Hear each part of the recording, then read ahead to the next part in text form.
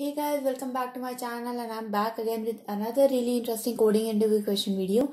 This time guys, we are going to solve question number 938, range sum of binary search tree. Before I start with the video guys, if you have not yet subscribed to my channel, then please do subscribe and hit the bell icon for future notifications of more such programming and coding related videos. Let's get started with the problem statement now. So basically guys, we are given a root of a binary search tree and we are given two integers. Low and high, which basically forms a range, and we want to find out the sum of all the values of the nodes in that binary search tree whose value fall in that inclusive range. So by inclusive I mean they could be equal to the value low and high. They could be either equal to low or high, and they could also fall in between. So in the first example guys, you can see that the value of the root tree is 10, 5, 15. And the low and high value are 7 and 15. So basically there are three nodes which fall under this inclusive range, 7, 10 and 15. So we are just adding all these and the output comes out to be 32. In another example guys, you can see the same thing. The range is 6 and 10, and there are nodes 6, 10 and 7 in that range. So we are just summing them up and giving the result. Constraints are that the number of nodes in the tree is in the range from 1 to 2 into 10 to the power 4. Value range is from 1 to 10 to the power 5. The low and high range are also the same, and all the node values are unique. Okay. So guys, now that we know about the problem statement, let's get started with the solution. So the solution approach for this particular problem statement is going to be a simple depth first traversal guys. So what we are going to do, we are going to traverse this entire subtree through its depth and find out if any node is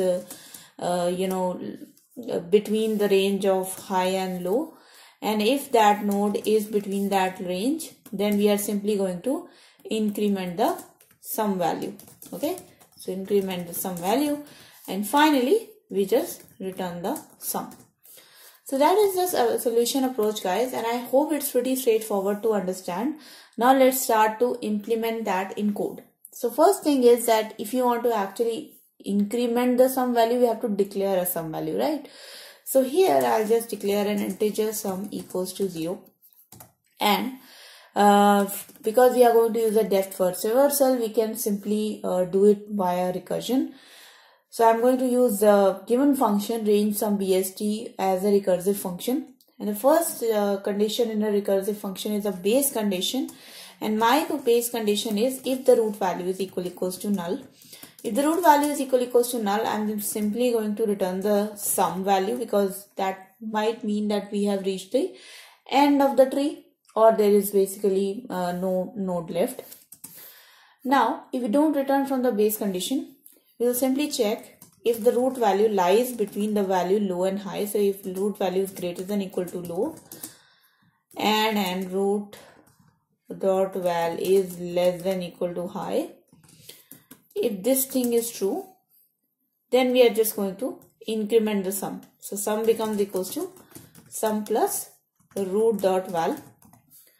So once we have incremented the sum with the root value, we simply go in the root left and right subtree to further increment the sum.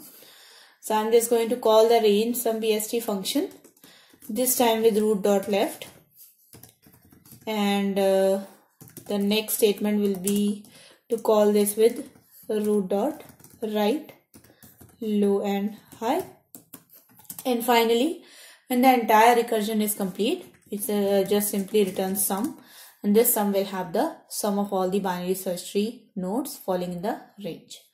So I'm running this code just to see if this works with the example, and it works. So now let's just submit this code, and there you go guys, you can see that the summation works.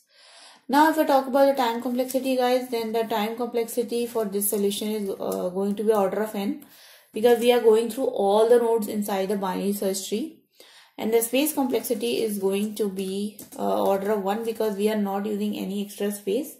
Here also I am considering that the recursion stack doesn't take any extra space. Okay, so So that was the solution for this problem statement, guys. I hope you guys liked this solution and your coding practice became a little bit better.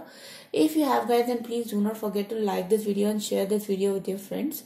If you have any different solution to the same problem, then please feel free to post that in the comment section below. I'm sure that other people will benefit from it. And also, if you have any feedback, please write down in the comment section below as well. If you have not yet subscribed, then please do subscribe to my channel and hit the bell icon for future notifications. I make here videos every day from Monday to Friday, so I'll see you guys in the next video. Until then, take care and bye bye.